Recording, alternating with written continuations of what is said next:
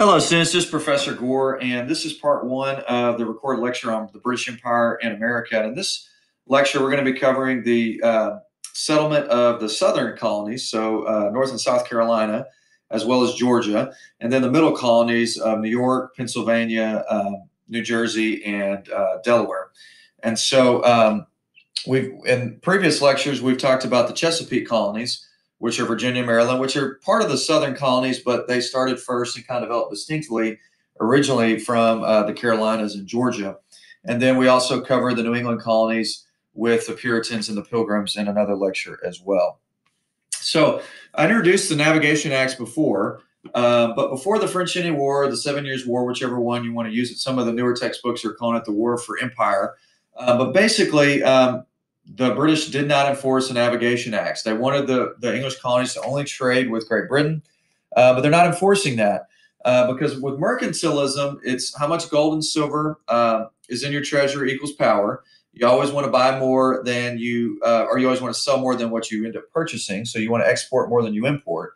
And colonies are there to benefit the mother country. Well, if New York is trading with the Dutch, that's not benefiting the mother country. So that's why the British Parliament passed Navigation Acts, but they're preoccupied with problems in Europe, so they don't really enforce them before the 7 Years' War.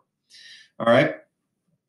So when Charles II came to the English throne in 1660, England was a second-class trading country and was far behind the much more efficient Dutch, which is the Netherlands.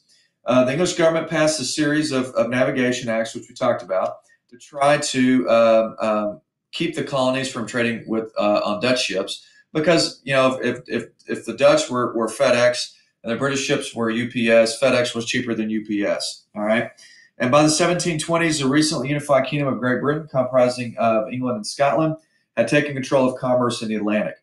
To protect the empire's valuable West Indian sugar colonies from European rivals, the Dutch in New Netherland, the Spanish in Mesoamerica and Florida, and especially the Catholic French in Quebec and the West Indies, British ministers repeatedly went to war, and with considerable success.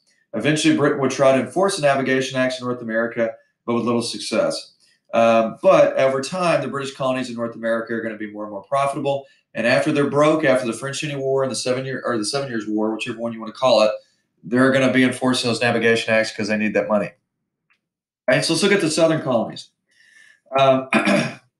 So when Charles II came to the throne in 1660, he quickly established a string of new colonies that historians would call the Restoration colonies, for whatever reason, mainly because he was kind of restoring the crown after the revolution where Oliver Cromwell had taken over. I won't blank on his name for a second. He gave 8 aristocrats a gift of Carolina, which would later split into North and South Carolina. South Carolina was wealthy. North Carolina was kind of more poor, former indentured servants. They get a little bitter at the wealthy landowners of South Carolina and break away. He also granted a huge tract of land to his brother, James, the Duke of York, once he took it from the New Netherlands in present-day New York. Also, the king gave him New Jersey as well. And like Lord Baltimore's Maryland, their new colonies were proprietorships, which means they're run and started by one individual. The aristocrats owned all the land and could rule as they wished as long as their laws conformed broadly to those of England. Most proprietors envisioned a traditional European society presided over by the gentry and the Church of England. Okay, so let's look at the actual Carolinas themselves. Okay, so for the most part, they're pretty fertile lands. They really, when they established them, hoped for kind of a manorial system like Europe, so like a manor with tenants and then a noble. Yeah, right. This is the United States. We don't really, well, to become the United States, you don't really have that kind of old school medieval Europe kind of way. The first settlers in North Carolina were primarily poor families and runaway servants from Virginia and equality-minded English Quakers. Okay, so they want equality. That's why they're going to break away. And we'll get to the Quakers here a little bit when we talk about the founding of Pennsylvania. Refusing to work on these large laners or plantations, whatever you want to call them, the settlers raised corn, hogs, okay, which was one of the main sources of protein, and tobacco on really kind of modest family farms. These are yeoman farms. They're not working for anybody. They own a small tract of land, not extremely wealthy or anything like that. North Carolina was finally separated from South Carolina in 1712. Virginia and South Carolina had a ruling aristocracy, while North Carolina was more poor. Okay. Now, due to colonial resistance, the proprietors had to abandon their dreams of a feudal society. Many of the white settlers of South Carolina were migrants from the overcrowded sugar island of Barbados. Now, Barbados is down in the Caribbean. It was a very famous sugar island, but land was tough to come by in Barbados, and it was a British sugar island, just like Jamaica. And so some wealthy sugar planters decided, you know what, maybe we can get a fresh start in a different part with more land than what we are landlocked in Barbados. So they go to South Carolina in 1670. And it's interesting because that's going to start a precedence. These wealthy plantation owners, South Carolina is going to have plantations all the way until the Civil War. They're going to be the state that secedes from the Union, had a majority African slave population and a smaller white population. And kind of, even though they originally had more whites than blacks, of course, there are going to be more Native Americans initially. But over time, as they develop these large plantations, they're going to have end up having more and more slaves than even the white population. North Carolina, on the other hand, which actually did not secede initially, was in the second round of secession in the Civil War. They had counties in North Carolina that remained loyal to the Union because they were in the Appalachian Mountains, and they were a little more not quite as wealthy as South Carolina. Okay. Now, one of the things, the Carolina merchants also opened a lucrative trade with the neighboring Indian peoples by exchanging English manufactures for deerskins. Between 1699 and 1715, 54,000 deerskins exported per year on average. Indians traded captives. Okay, so they actually traded Native American slaves for goods, guns, and rum. This trading changed the way of life for the natives. Indian tribes began enslaving other tribes to trade with the English. They basically enslaved rival tribes just to get sweet English goods from them. Okay. The English sent these natives to Boston, New York, or the West Indies. But nonetheless, they end up adopting African slaves as a lot of the Native American slaves died off from disease. Unfortunately, though, the Carolinas' reliance on slave labor led to their Indian trading partners to take captives from other Native American peoples and exchange them for alcohol and guns. By 1708, white Carolinas were working their coastal plantations with about 1,400 Indian and about 2,900 African slaves, and brutal Indian warfare continued in the backcountry. And really, South Carolina remained a violent frontier settlement until the 1720s. So not pleasant. Now let's look at Georgia. Georgia was the last of the 13 colonies founded.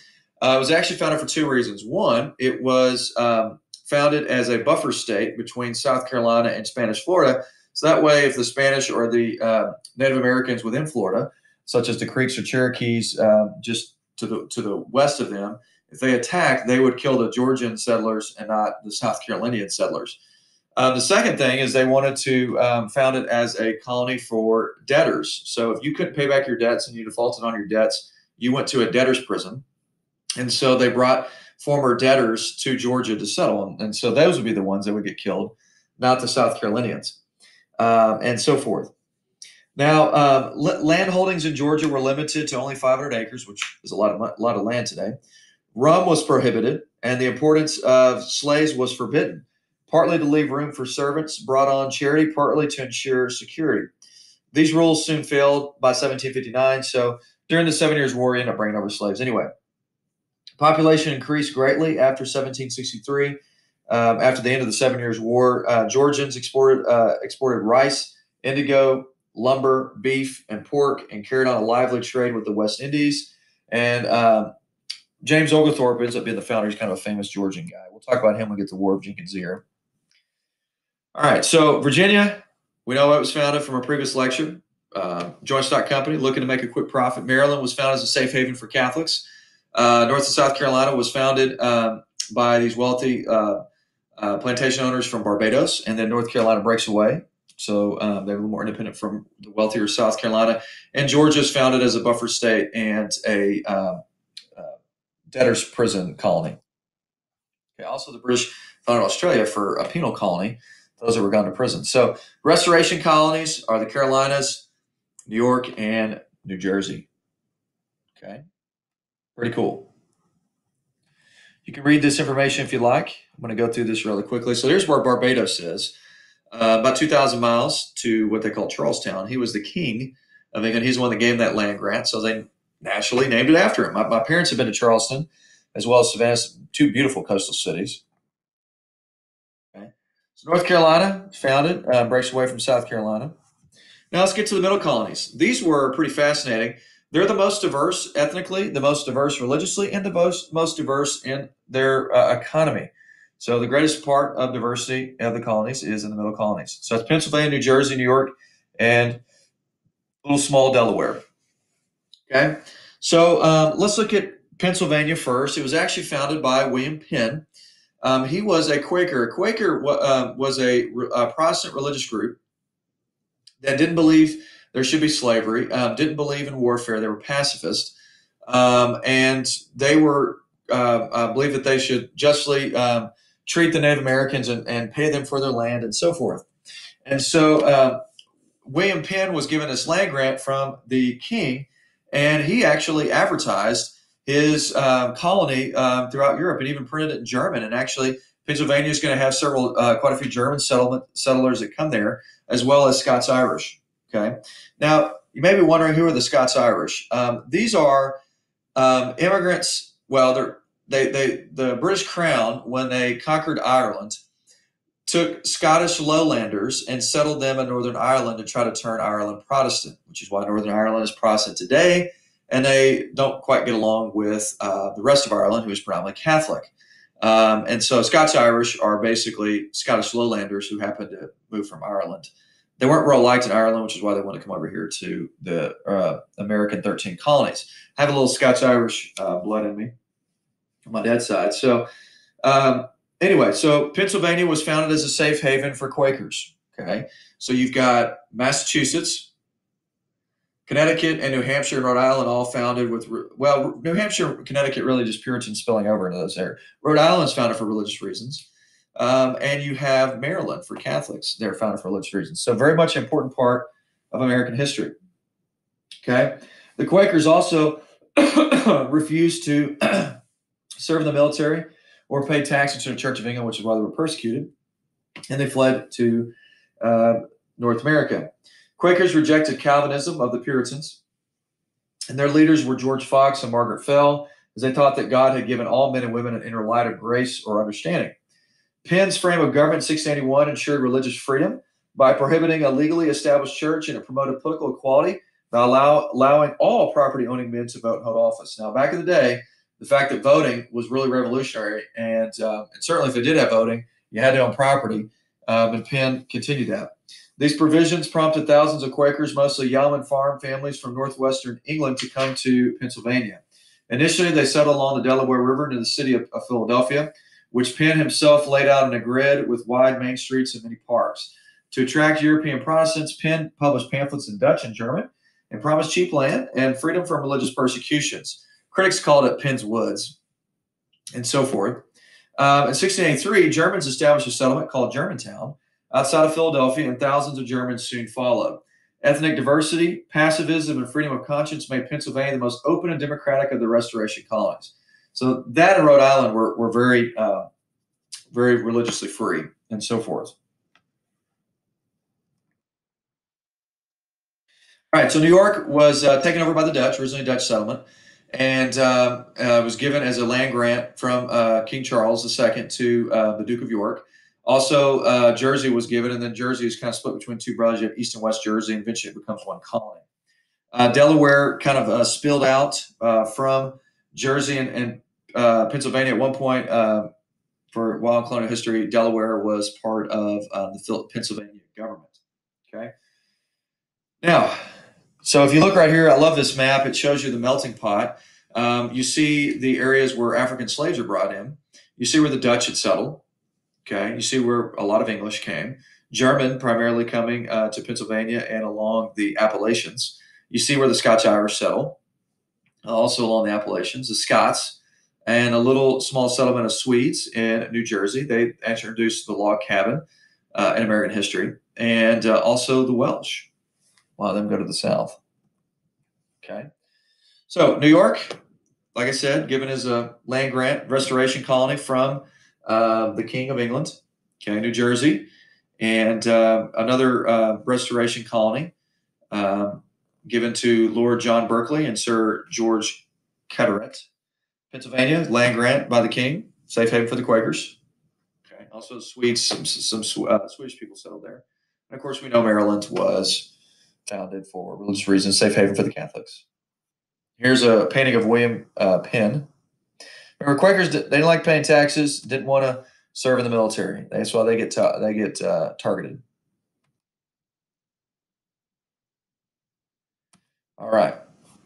Is actually the Royal Land Grant, what it looked like. It's a painting of William Penn purchasing land from Native Americans and so forth. He believed that they should be justly compensated. This is his actual treaty. Okay. Called it a holy experiment. So religious freedom, baby. Gotta love it. All right, mercantilism. I've gone over this. 3 things. You always want to sell more than what you buy. How much gold and silver you have in your treasury equals your country's power. And you always, colonies are there to benefit the mother country. Okay. So were they enforcing navigation acts before the 7 Years' War? No. Okay. And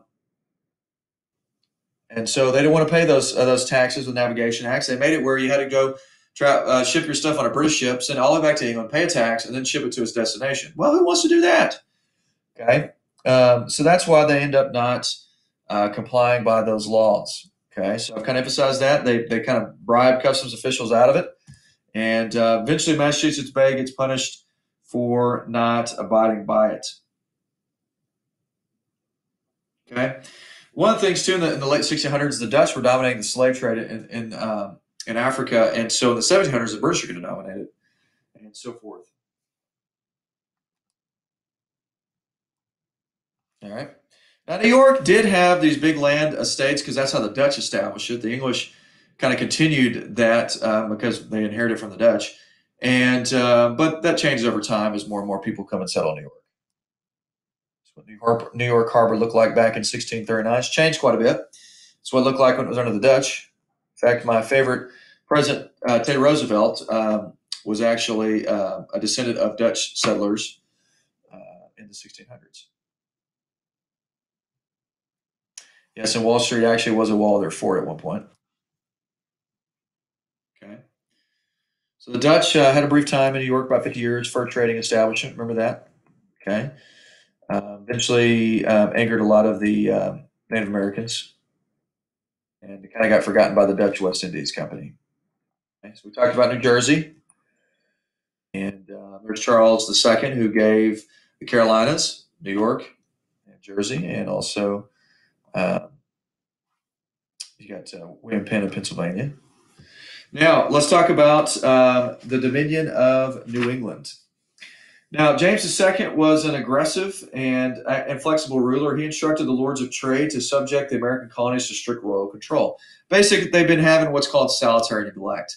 Solitary neglect means that you're preoccupied with something else, and you're getting away. The colonies are getting away with kind of governing themselves.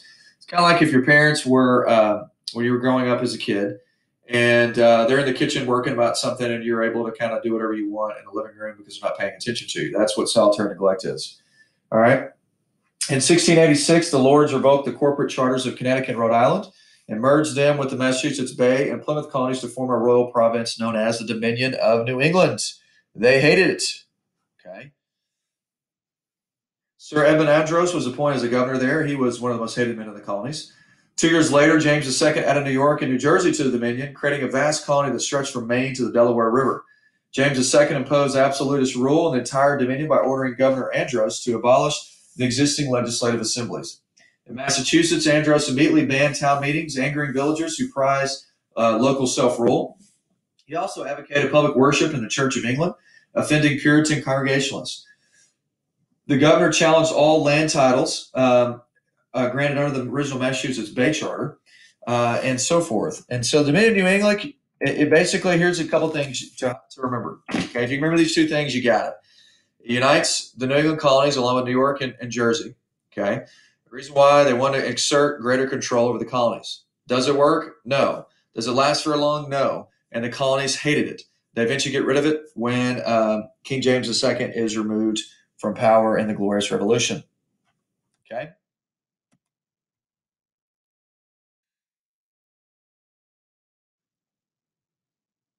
Now, they England had kind of gone back and forth between Catholics and Protestants and so forth. James II was a Catholic, and he also had a Catholic son, and didn't want the Parliament didn't want them to go back to Catholicism like it had under Queen Mary, who had been very ruthless towards Protestants. This had happened previously, so they had a glorious revolution where it was peaceful. James II gets removed from power. William III of Orange and his wife come in, and so there's no bloodshed, unlike with the Puritan revolt with Oliver Cromwell. Okay, so glorious revolution. You got Protestants back on the throne. Dominion of New England. See ya. Okay. Now, so one of the things is the King William and Queen Mary, another Mary, not Mary, the one that was a Catholic. They write a Declaration of Rights in 1689. It's the English Bill of Rights, and later the Bill of Rights looks very similar to the English Bill of Rights. Okay. Now let's look at uprisings in Massachusetts and Maryland. They're caused by the Glorious Revolution. More immediately, the Glorious Revolution sparked rebellions by Protestant colonists in Massachusetts, Maryland, and New York. When the news of the coup, which I guess you call it a coup, they basically, James II fled the country, reached Boston in April in 1689, Puritan leaders supported by 2,000 militiamen seized Governor Andros and accused him of Catholic sympathies. Remember, they hated Edmund Andros, and shipped him back to England. The new English monarchs broke up the Dominion of New England, said see ya, but created the combined royal colony of Massachusetts that included Plymouth and Maine. This is where Massachusetts is established from then on. Okay. The colony's charter empowered the king to appoint the governor and customs official. It also gave the vote to all male property owners, not just Puritan church members. So this is where they get rid of, you had to be a member of the church to vote. That is no more after this. And so you can see the Puritan hold on society is not as much. Now, does that mean that people are going to be banned in their Congregationalist church? Absolutely not. Okay. So it just means it's not going to be a theocracy anymore. Now, in Maryland, it was more economic and religious that led to an uprising. Tobacco prices had fallen and it hurt small farmers who were mostly Protestant. And they were resentful of rising taxes and the high fees imposed by who were primarily Catholics. When James II was removed, 700 Protestants forcibly removed the Catholic governor. The Lords of Trade suspended Lord Baltimore's proprietorship and imposed royal government and made the Church of England the legal religion of the colony. The arrangement lasted until 1715 when Benedict Calvert, the fourth Lord Baltimore, converted to the Anglican faith, and the king restored the proprietorship to the Calvert family. Okay. There's also a rebellion. This is the only painting I've ever been able to find online of Jacob Lesler. I actually really have no idea if this is actually accurate. So let's pretend it looks like him, whether it does or actually not. I don't think anybody really knows. But in New York, Jacob Lesler led a rebellion against the Dominion of New England once James II was gone. Led by Lesler, the Dutch militia ousted Lieutenant Governor Nicholson, an Andros appointee, an alleged Catholic sympathizer. You can tell there's a lot of tensions between Protestants and Catholics after that Protestant and Catholic reformations. What ends up happening after Lesler imprisoned 40 of his political opponents, he was convicted by an English jury and hung because he was basically going after his enemies, not exactly the people that were in government. And because the king and queen wanted support against Catholic France, they allowed the Dominion of New England to dissolve and let those colonies have self-rule. And they're used to that self-rule when in the years before the American Revolution. Parliament created the Board of Trade in 1696 to supervise the American settlements, but had limited success. Settlers and proprietors resisted the board's attempt to install royal governance in every colony, as did many English political leaders who feared an increase in monarchical power. The result was another period and lax administration. The home government cut the high duties on West Indian sugar instituted by James II and imposed only a few laws and taxes on mainland settlements. It allowed local merchants and financiers to develop their sources of trade. Okay. Now we're going to get to imperial wars in part 2. Very important topic.